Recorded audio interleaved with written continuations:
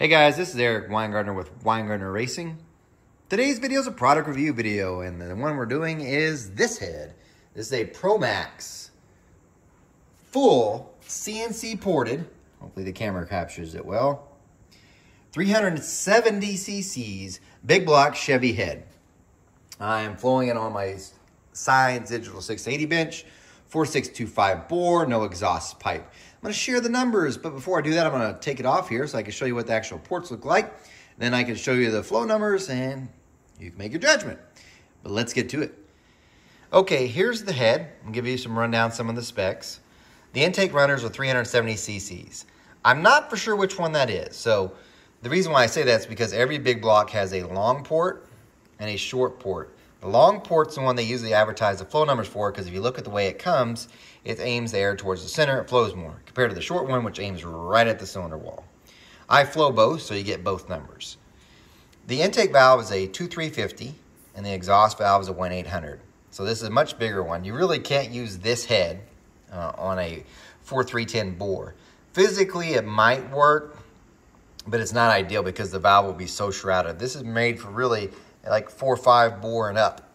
So anyway, you'd probably do that anyway because of just the runner size itself. At 370 cc's, it's pretty good size. Sorry about the strobe effect. Turns out my flashlight's just starting to act weird. I don't know if it's even the flashlight or the camera. But anyway, 45-degree seats on both intake and exhaust. Pretty common.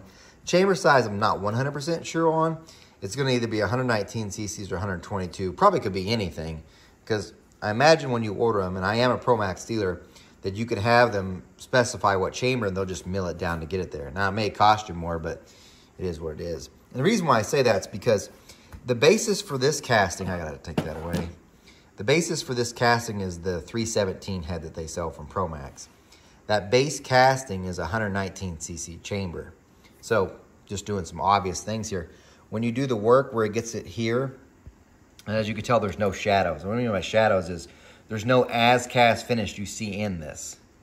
And to do that, the machine has to grind the entire thing. So obviously, if it starts at 119 cc's and you grind it anyway, the chamber size itself is going to get larger. So my thinking is probably what happens is after they get done doing the CNC work, they'll mill them to get the chamber back to 119 cc's. So anyway, there's that. Now on the chamber side, since we're here, and this is a good view, you see how I have from here to here dug out? I'm going to show you the flow numbers, but I want you to see this. When you dig out from right here to here, which I know you can see the little dip there, when that happens, typically this really helps slow the flow. I know you're thinking, well, should I do that? Not necessarily, because typically what we have to have happen is the top cut keeps going all the way into it, and as you can tell, it's scooped out, then it kind of goes flat. So scooping it out like this helps slow the flow, but once the valve opens more, it's actually more of a hindrance, which you kind of can see. Just something. As far as like, you see this where the valve job is, there's a little bit ridge left from the valve job. That's the only spot that's left. So an overall, very good. I don't know how many CNC heads, when they do the valve job, is left with a pretty good ledge. That's it. And this is nothing, and it's only from here to here. So good job on that. Everything else about it looks pretty good, but I do want to show you this. Sorry about the strobe effect. I don't know if it's the camera or I don't know. This is the long port, and I know some people are going to spot this. Let me just turn it off and turn it back on. I'm sorry. I just don't want to record for the 4th time. Nope, doesn't matter. See that hole there? That's the head bolt hole. So the head bolt goes through that hole, and that's what you see there. This is normal. On every big block Chevy head I port, and I only port aluminum heads, I will break through. And on the long ports. You don't have that problem on the short port because the bolt's so far over, it's not an issue. But on the long ones, you will every time. It's not something to worry about. If you're running on a stock block, you just put, like you normally would, you put thread sealer up at the top, which you would do anyway, or at the threads anyway. This probably isn't going on a stock block anyway, but what you will do no matter what is you put sealer on the washer and nut if you're running a stud, or the washer on the top of the head bolt up to the top. You'll put some silicone there to prevent it from sucking oil into the port. If done right, it's never an issue. So I don't know how many I've ever done, and never an issue. Just I don't want people like, oh my gosh, it's a hole. Yeah, it's for a reason. But anyway, the ports look really good, and I have the measurements for them, so I'll go ahead and show you the measurements. Sorry about the pink paper. I just happened to grab it, did not think about filming, so I'll get closer so you can kind of see. So the L and the S means long or short. The throat came in at 91.1% on both long and short. Perfect, pretty good. Bowl is like 2.381 or 101% on the long runner, a little bit shorter on the short runner at 100%. The short side area, which this is how I measure them, which I'm gonna flip it over to this. So if I look down on the port, this is the apex. This is where the peak of the short side is, right here. I measure across and then up and down. And I get that's how I get my area measurement at the short side. So on the long runner, it's 411, and on the short one, it's 421, 4.21 inches. So it's actually a little bit bigger there. This is different. This is the push rod. So, you know, our push rod goes through here. So what I do is I measure across here and up and down, same area thing. And what you'll see here is the long runner is 4.21 and the short one's 413. You might say, how is that possible? Why is that? Well, let's look at the port here. Okay, that right there, which I'm going to use my strobing light, but focus on that. That's a lump right here in the port. Let me get my light. Sorry about the strobe effect. Can you see it? See that bump there? That bump there, I'm going to lay the head down. See it now? That bump is because of the push rod slot. My thought is they probably did some grinding initially and realized, shoot, there's not enough in the casting. If we make it a perfect round blend, it'll break through on the side. So in other words, probably whenever this got made, that side got moved over too far. Not from the porting, whoever did the port work, but it was cast too far over. And if they made this perfectly smooth, it'd break through, so they left a little bump there. Not a big deal. Not a big deal at all. Speaking of which, though, the same thing happens on the exhaust side.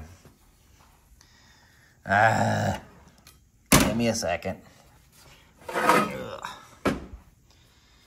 Okay, the exhaust has a bolt hole right here. That's it. You could tell the bump there. Let me get another one. See it? Everyone has it. In all fairness, whenever I'm grinding these, typically I'll make this, you can make it perfectly flat. It might blister a little bit, if anything. What I mean blister is, it's not really broken through, but if you shine a light through this, through the head bolt hole, you'll see that aluminum is moved over. It's blistered. In other words, it's thin. It does not hurt. Same thing with the head bolt hole on the intake. It does not hurt if you break through there. For instance, let me see if I got one. Yep, I got one right here. This is a BRX head. And this is dirty as all get out. But there's the hole. Right? Hopefully you can see it. Yeah. Boom, right there. On good heads, we just break through. You're like, oh my gosh, that's horrible. That's not the way to do it. It doesn't hurt a thing. This, you don't even have to put sealer at the top. Just, I mean, well, you're going to anyway. You're going to put some moly lube because that's what you should do whenever you're torquing anyway. But it ain't going to affect anything. That just hurts nothing. Of course, if you were in a stock block, same thing. You're going to still put thread sealer on your threads. However, if it leaks there, it would have leaked water all the way up here anyway. So whether it leaks in the port or here, that's because you didn't seal the threads. But chances are this is going on an aftermarket block because it needs to be on a 4.5 bore. This is no issue. It's not an issue anyway. This one's already plugged, so like they left extra material so it would never break through. What I was trying to get at is that if you grind this smooth, you'll gain a little bit of flow. Not a ton. Don't get in thinking like, oh my gosh, if I do that, I'm going to gain 20 CFM. You're not. You'll gain 4 CFM. But don't be worried if you ever break through there. It's not a big deal. It's going to get sealed. Once you got the head stud through, it hurts nothing. But anyway, that's that. But let's face it, you're all here to see what it actually flowed. So let me get the flow numbers here. Here we go. This is the long runner intake, and this is the short runner. And the ones I really, really focus on is 4, 6, and peak. So if I look at the 400 number, remember this is a big bore. This is a 4625 bore, a very large bore. 297 at 400 and 301 on the short runner. That number is really, really good. Now, don't get too bummed if the numbers are slightly down here, because on a big block that's bigger inch stuff, we're up in the 900 lifts.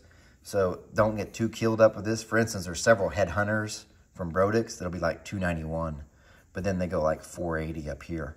So this isn't the end of the world if you've got a lot of lift. But for most of you, that's an outstanding number. 300, it's really, really good. Really, really good. So having a bigger bore also helps too. When you float on a bigger bore, these go quite a bit up. If you float on a 4310, you're going to drop like 20. So that's a hurt. At 500, we're at 349.5 on the short runner and 349 on the long runner. At 600, 386 and 371. So not bad. Peak, 428 on the long runner, 407 on the short runner. This is where I'm going to get a little critical on that. It's just me. Those aren't bad flow numbers, especially the lower lift stuff. That's really, really great. But 428 CFM from a port that's 370 cc's, and wherever my paper went, there it is. This size runner, to move that size of peak airflow, it's not the greatest.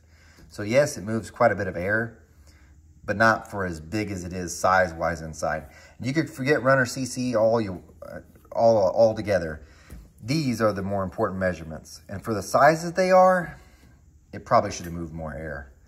And I do believe Promaxx claims these flow like 450.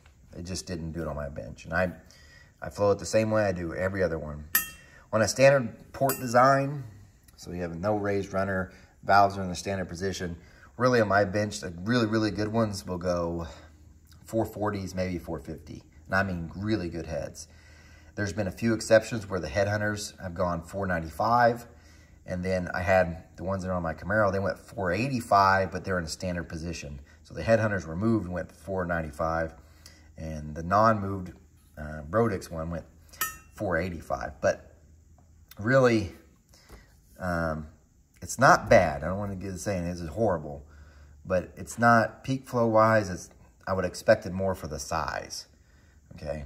Low lift flow, so pretty much from 1 to really 6, you're good.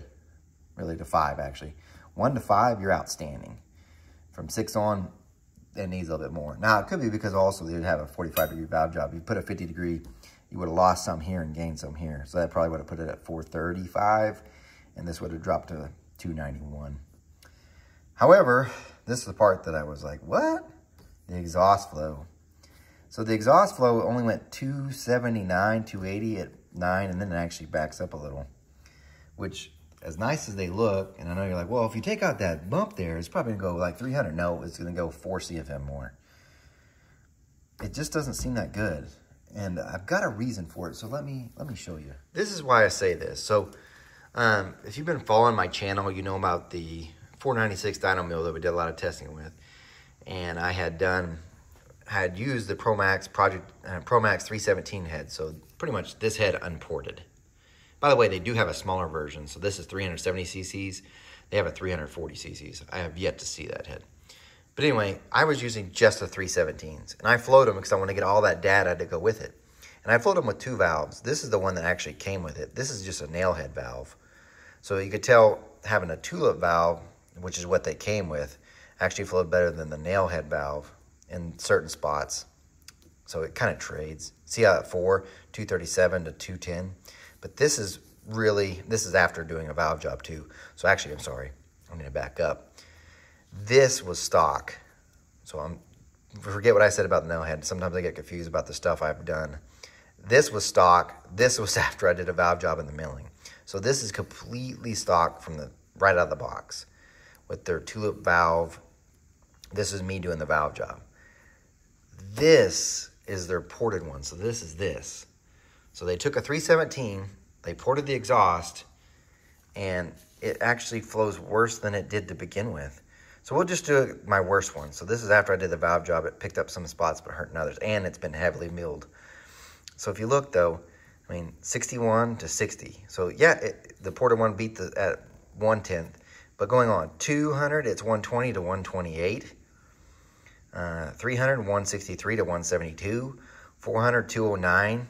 to 209. They kind of tied there. Well, 210 really round up. 241 to 246. The non-port is better. 256 to a 268. You see what I'm saying? There's no spot where 900. No, there's no spot where it beats it stock. And this is just milled in a valve job. And it made it flow worse, really, than what it did to start off with at most points. So, I mean, look, stock was 237 at 209. So, I don't know. I have some ideas why I think this is. They should have blended it. So, a lot of manufacturers, when you get a CNC ported head, what they'll do is they'll come in with a cartridge roll, and they'll blend this right here. They'll blend the valve job in to get rid of any little ridge, and that actually helps. So there's definitely a ridge here on the short side, which my finger can't see, so we'll try to do it from this side. There's a little ridge that's back through here where the valve job ends on this side. They probably could have blended it out. Do I think it's going to gain a whole bunch? Some, maybe 10 CFM. But this exhaust port should be 300 CFM. And I'll say this too, because I know people are already fixing to comment. You cannot use a flow bench to design an exhaust port. You can't. It's nowhere close. So even an intake flow, we get close to what the engine sees, close-ish. The exhaust, not even near. So it's moving much faster speeds than the flow bench can ever use, heat and everything else. So you really can't use it. But what you can do, and you're like, well, you say that, and then you show us all these flow numbers, you tell the exhaust wasn't as good. The only thing I can do with the flow bench is say, this isn't as good, or it's bad. So I still would have expected to see this be better than that stock, and I didn't. So that was a bit of a shock on this thing. Just something to throw out to you. Now this, please don't think it is me saying this head's a piece of crap, because I have no doubt in my mind that this thing will make gobs of power. So, and to be quite honest with you, it's the cheapest CNC big block head you can really get. And I know it comes from China, and I'm not trying to support China, but I also understand we have to come to this point in our life. We have to understand things are so expensive now, most people can't afford stuff. I wish everybody could buy American, but if we did that, you would have a tenth of the cars at the racetrack right now. So, I also know people just don't make that much money anymore. I mean, we make more money, but we have things cost so much more. They don't have extra income. So having a cheaper, viable alternative, it's nice. I don't want to get in a whole political rant, but I understand where you're coming from. Like, don't support China. I totally get it. But some people just want to race, you know? So these easily are the cheapest CNC ported heads that are good that you could get. So just to give you an idea, like these are a good grand, probably more than a grand, less than AFRs, even Brodix, and I could go on and on. So they're just much cheaper. So, but I'll say this, the AFR one will smoke this. Brodix ones will smoke this. I'm just being honest. It's a good head, but there's others that are better. Anyway, these are all my opinions, and I know you're like, you suck. I could tip, tap, tap, tap comments, and I guess I would too. Look, I'm no genius. I'm definitely no Superman. So these are just my opinions. I'm just trying to give an honest review. So in case someone actually is like, I really want unbiased opinion. Because even though I sell Promaxx, and I've said at the beginning, if they do bad, they do bad. If they do good, they do good. I'm just giving you, it's what the bench says. These are what my thoughts are. You do what you want with them. But anyway, guys, remember, I'm no Superman. I do not port cast iron heads. No stock heads, no 781s. I do not port cast iron heads. I don't know anybody that ports cast iron heads. And guys, thanks for supporting the channel. Remember, I'm no Superman. You guys take care.